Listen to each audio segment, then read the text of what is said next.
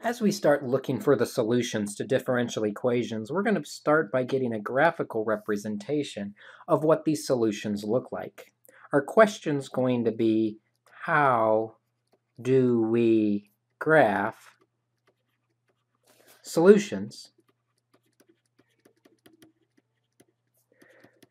to differential equations?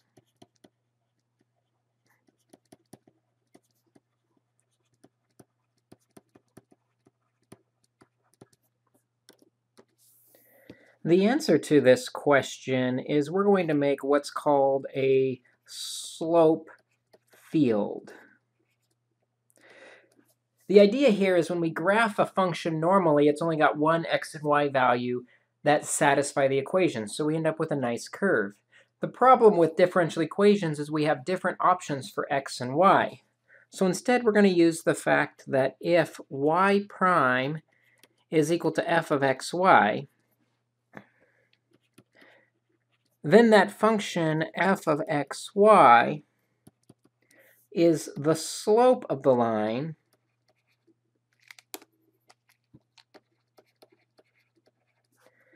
at every point x comma y.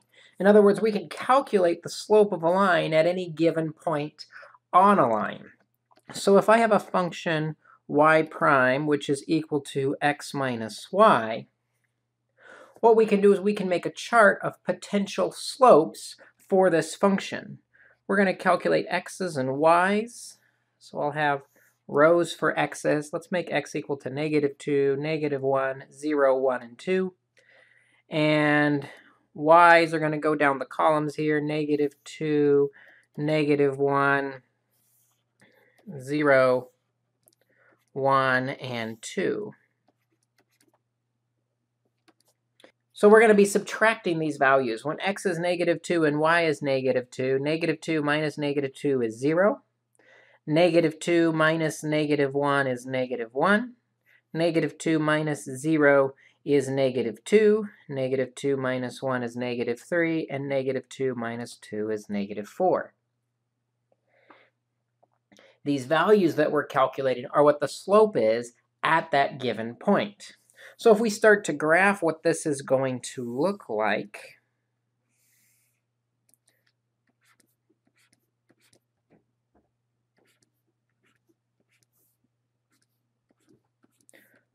we're only going out to 3 because that's all we did in our table. We said x was equal to -2. So when x is -2, that's on this vertical line at x equals -2. When y was -2, the slope was 0. And so we've got a horizontal slope of 0 at -2, -2. When x is -2 and y is -1, we're going to have a -1 slope, which is going to be a downhill 90-degree slope. When y is 0, the slope is -2, which is even steeper, but still negative. At 1, it's going to be -3, which is a very steep negative slope.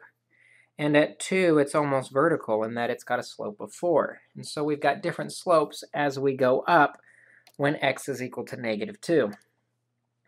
When x is -1, -1 minus -2 is +1. -1 minus -1 is 0, then -1, -2, and -3. So if I go to where x is equal to -1 on that vertical line, at -1 comma -2, we have a slope of +1. At -1, -1, we've got a slope of 0, then a slope of -1, then a slope of -2, and then a slope of -3. And so we're kind of building the slope at each point. 0 minus -2 is 2, then 1, 0, -1, -2. So building those slopes, when x is 0, we're going to start with a +2 slope, a +1 slope, a 0 slope, a -1 slope, and a -2 slope. At 1, we've got 3, 2, 1, 0, and -1. So when x is 1, y is -2, we're going to have a slope of +3, then +2, then +1, then 0, and then -1. Finally, for the row of 2, 2 minus -2 is 4, then 3, then 2, then 1, then 0. So at 2, -2, we've got that really steep 4 slope. Then we've got the less steep 3, the less steep 2, then a slope of 1, and then finally a slope of 0. And then what we end up with is this slope field that kind of shows us how the line is curving depending on where the line is at. I can pick a point on this graph. Let's start at -2, -2.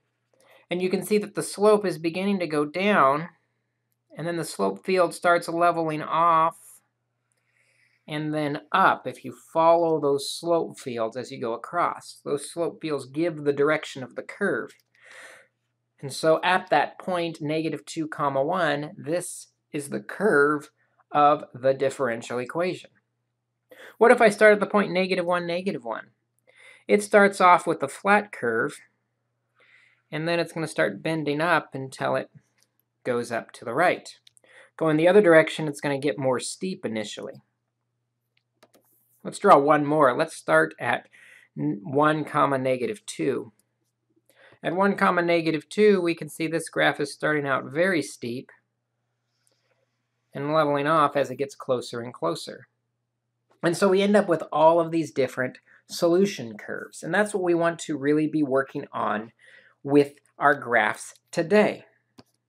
What I've got here on the screen is the solution curve, the slope field to y prime is equal to xy. And I got this solution curve from going onto Google. And if you Google GeoGebra slope field, it'll give you a slope field calculator that allows you to draw slope fields. And then you can practice putting points on the slope field. If we do y of 4 equals 2. At 4, 2, we end up with this point right here. And you can see we start off with initially a very steep slope field, but it's going to level off pretty quick. And I would assume this is going to be symmetrical. So it's probably going to come up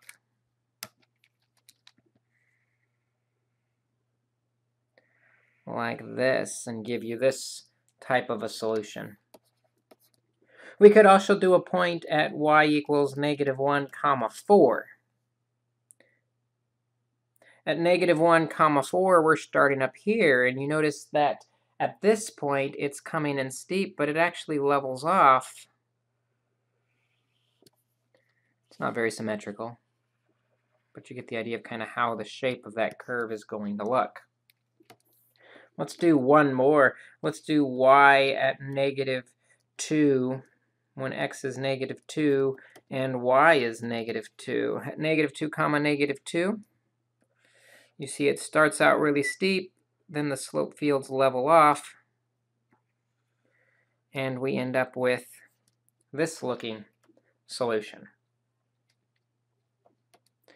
In our future videos, we'll look at how we can find the exact solutions to these differential equations. But for now, we're looking at graphing these slope fields and seeing how they behave at different initial values. So take a look at these on the homework assignment, practice a few, and good luck to you as you work on the assignment.